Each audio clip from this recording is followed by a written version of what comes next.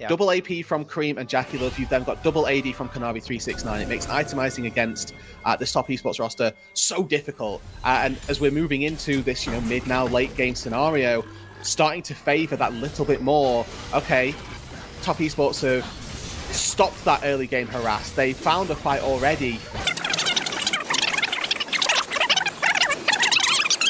Final gas for top esports. Kanavi goes for the combo, and top esports, they are left with nothing in their hat as AL right the ship and right the wrongs of game one, and we got a series on our hands. Hello, everyone. Today, I'll be presenting my study titled Quantifying the Win Rate and Gold Equivalent Value of Atakhan in League of Legends using Causal Machine Learning. League of Legends is a competitive 5v5 multiplayer online battle arena game where teams compete to destroy the enemy's nexus. In addition to champion fights, teams aim to secure map objectives like turrets and epic monsters. One such epic monster, Atakhan, Bringer of Ruin, is a newly introduced late-game objective. It grants a global buff that strengthens minions and boosts combat stats.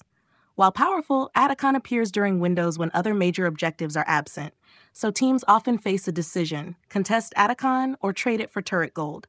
This study asks two key questions. 1, does securing Atakhan significantly increase win probability? 2, how much is Atakhan worth in gold equivalent terms compared to turrets? Previous studies, such as Liu et al. 2020, analyzed objective impacts, like Baron Nashor using logical pattern mining, but did not quantify causal effects or control for confounding factors. Because Atakhan is new, no prior research measures its true strategic value. I collected match data from the NA Challenger tier, the top 500 players, using the Riot Games API. The dataset covers patches 15.14 and 15.15, includes over 77,000 event-level observations, and contains rich context such as gold difference, XP difference, game time, and turret states. Events include Atakhan kills and turret destructions. The challenge is that match data is observational, not randomized. Stronger teams are more likely to both take Atakhan and win. To address this, I used a causal machine learning framework combining propensity score model, estimates the probability of taking Atakhan given the game state. Outcome model, predicts win probability given the same state. These are combined in a doubly robust estimator, ensuring valid results if either model is correct. I also estimated conditional average treatment effects, CATE, to see how impact varies by time. Finally, I converted win rate gains into a gold equivalent value using logistic regression coefficients. Securing Atakhan increases win probability by 45.79 percentage points on average after controlling for confounders. The largest marginal gain, 52.24 pp, occurs between 22 to 26 minutes, key mid-late game windows.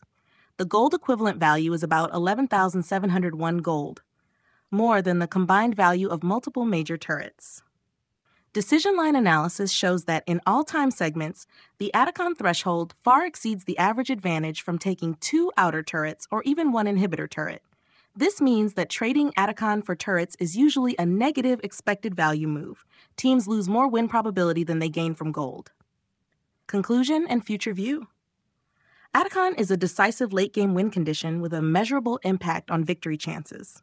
This study demonstrates how causal inference can be applied to eSports analytics, moving beyond simple correlations to quantify true strategic value. In professional play, we expect irrational Atakhan trades for turret gold to decline as teams recognize the negative expected value. Thank you.